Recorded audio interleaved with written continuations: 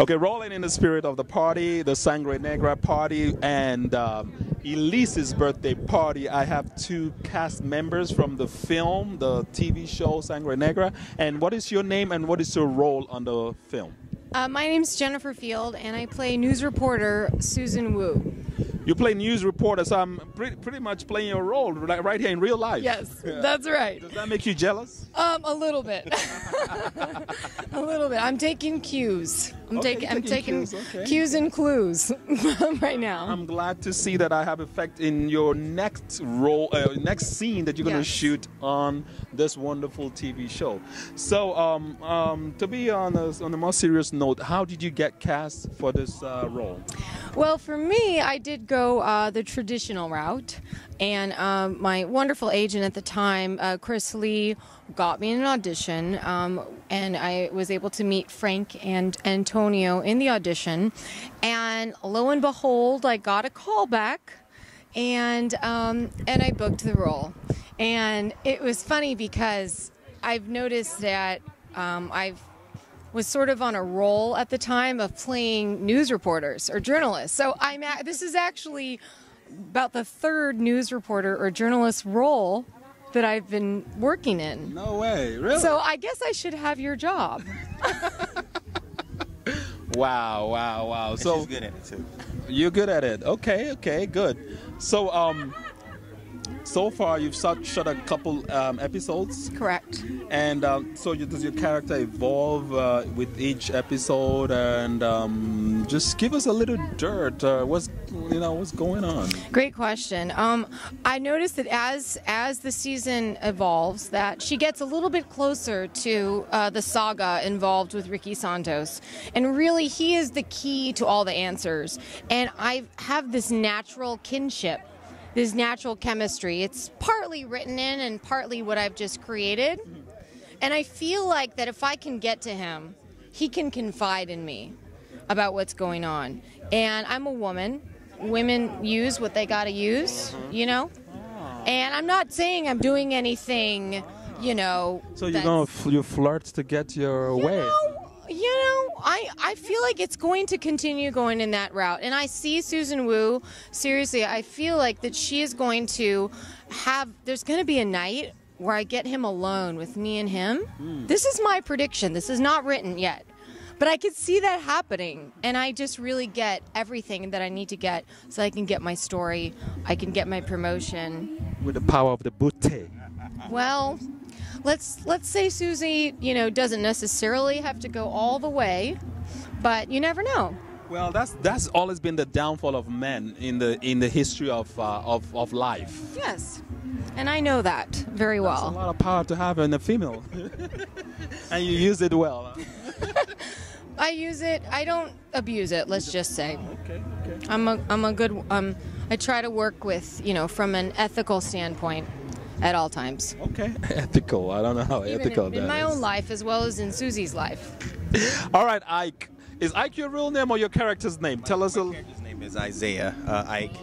My real name is Billy Smith, and I play Ricky's right-hand man and best friend. So I'm the guy that watches out for him.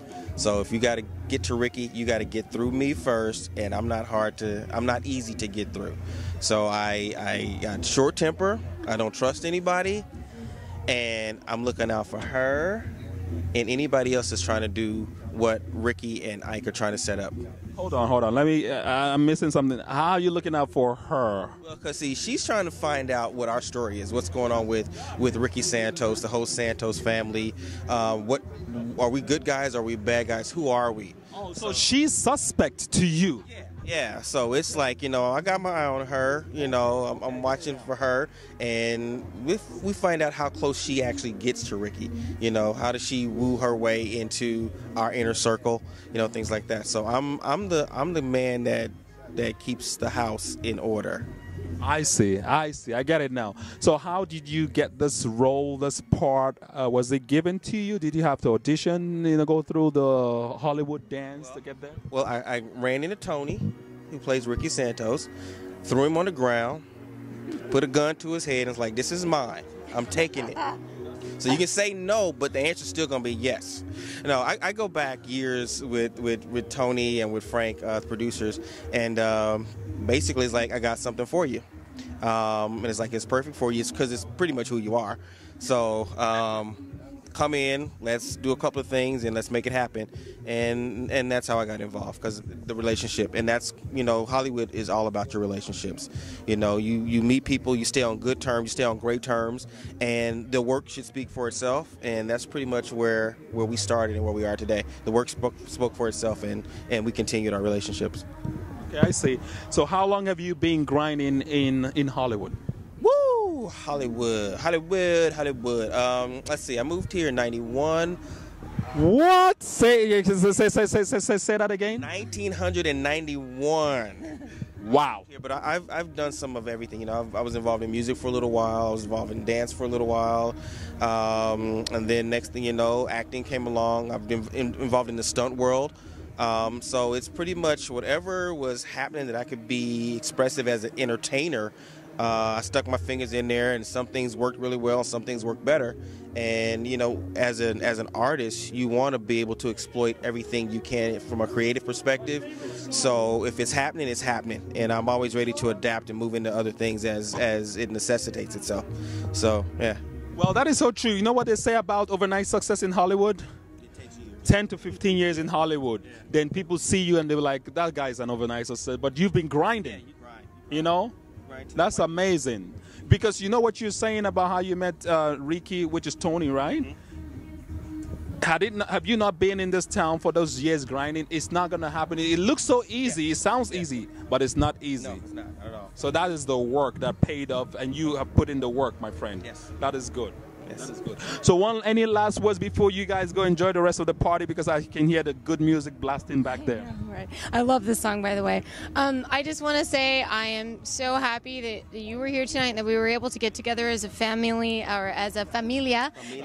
You know, and I'm so proud to be a part of Sangre Negre, and I only hope the best, and I expect the best, actually. Yeah, we've got a great cast. We've got great chemistry within the cast. I mean, everybody, from day one, it felt like a family. Everybody was really close, especially this one right here. So I just say, with my audition, we were in a rehearsal. Hold on, I'm feeling some kind of. There seems to be some kind of chemistry here, aside from the filming. Is there anything going on? You want to spill the beans? No, there's no beans to spill. Billy's been down since day one. Okay. That's all I have to say. But that's an example of how quick the cast gelled. So it's all professional. Yeah. It felt like family from day one, you know. But yeah, just tune in, watch, because there's gonna be lefts, rights, uppercuts. There's gonna be stuff hitting you from every angle we can throw at you. So you never know what you're gonna get when you open that door. So just jump in, tune in, and stay tuned in. Wow, I'm really excited for this show. I'm hoping for big things to happen with this show. Okay, before you guys go, can we give a big shout out to Elise? I know today is her birthday. Yes. Happy birthday! And many more, Mama.